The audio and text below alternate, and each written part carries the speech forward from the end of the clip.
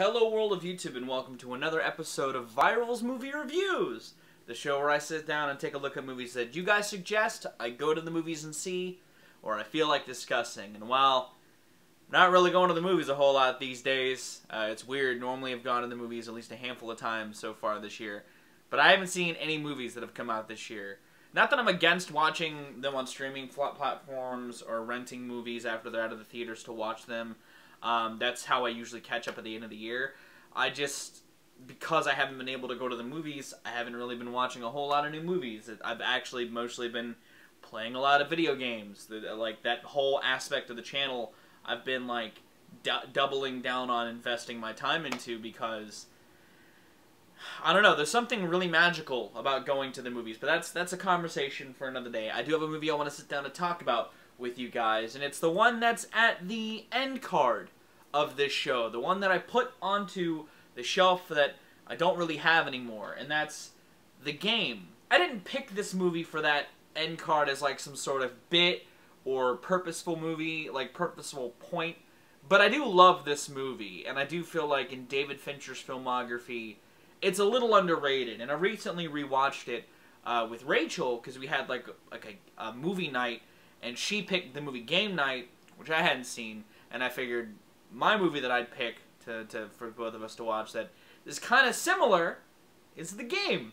I love David Fincher. I'm a pretty big David Fincher fan, and when I was combing through his filmography, I didn't really see a whole lot of people talk about this one. Chris Stuckman kind of made a good argument for it, and I appreciate his review of it, and I feel like it's a really solid film. Like, it doesn't help that it's wedged between two of his most beloved films in his filmography, Seven and Fight Club.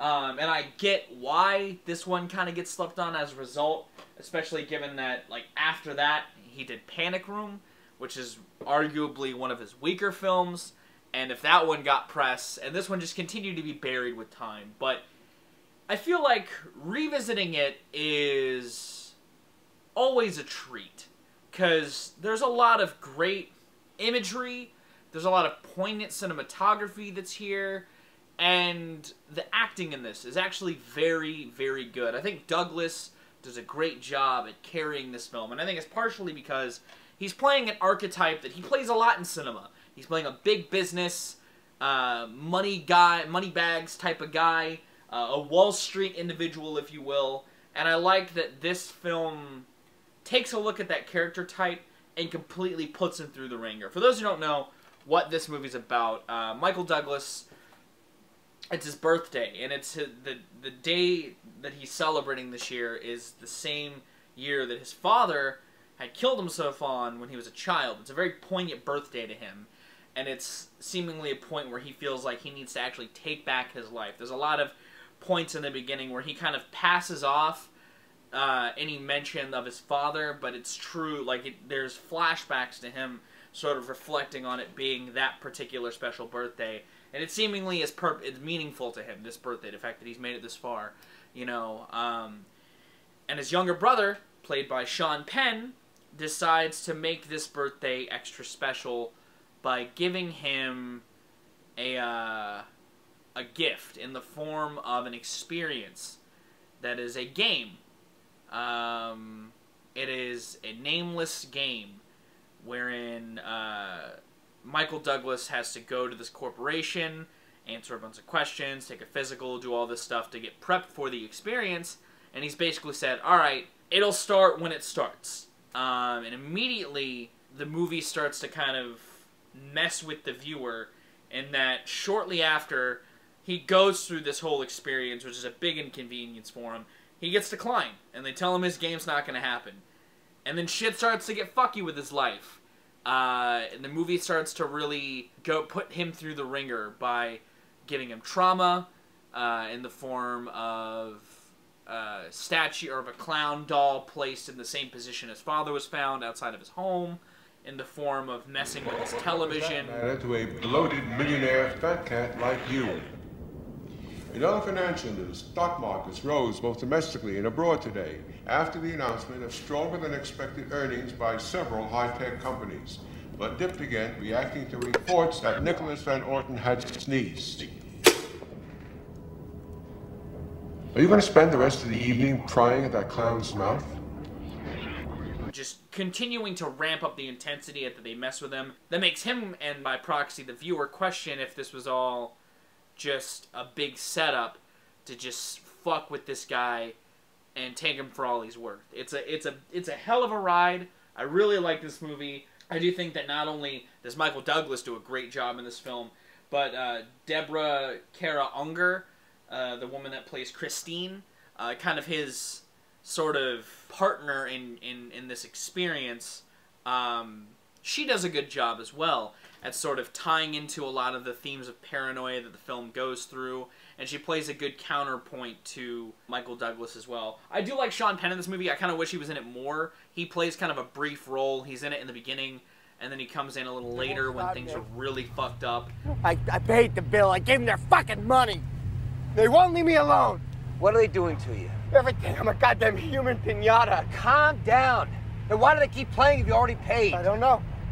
I don't know. I paid him more to make it stop. Kind of disappears for a while. But he's great when he's here. He plays a good, again, piece in Michael Douglas's game and puzzle in his life. I also just want to make note that one of the weirder people in this movie is Charles Martinet, the voice of Mario, plays Nicholas Van Orton, Michael Douglas's character's dad, which is just, it's just weird. I enjoy the ride this film takes you. There's a lot of sequences that I really enjoy. I like the sequence when he comes home and his house is covered in black lights and graffiti. Just the look of the scene is incredible. I love the use of the Jefferson Airplane song White Rabbit.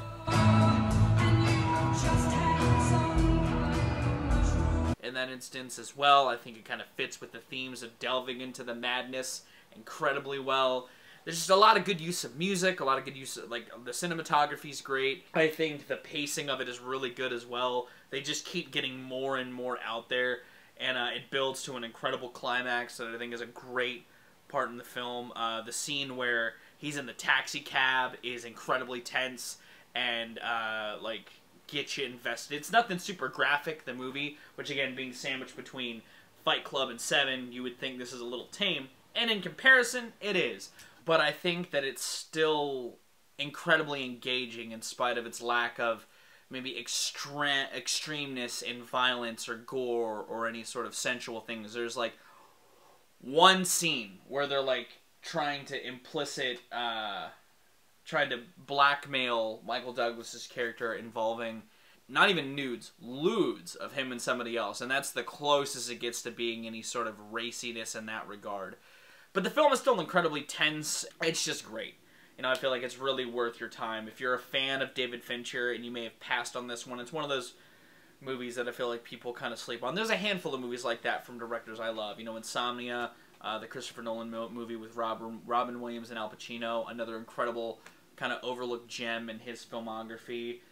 You know, Be Kind, Rewind for Michel Gondry. Every director I find has, like, movies like that. And I feel like while this isn't the only movie like that in David Fincher's filmography, I feel like it's the best of those. It's just a really good film, and while there isn't necessarily anything to spoil, there kind of is. I feel like it's worth a watch. I've talked about sequences, but I'm trying to avoid how the plot develops because Michael Douglas, and again, how poignant this birthday is to him, seemingly is an important part of the film that carries throughout the entire experience. And I love how that is paid off. I love the planting and payoff of that. Again, I like the side characters, not even just the ones I mentioned.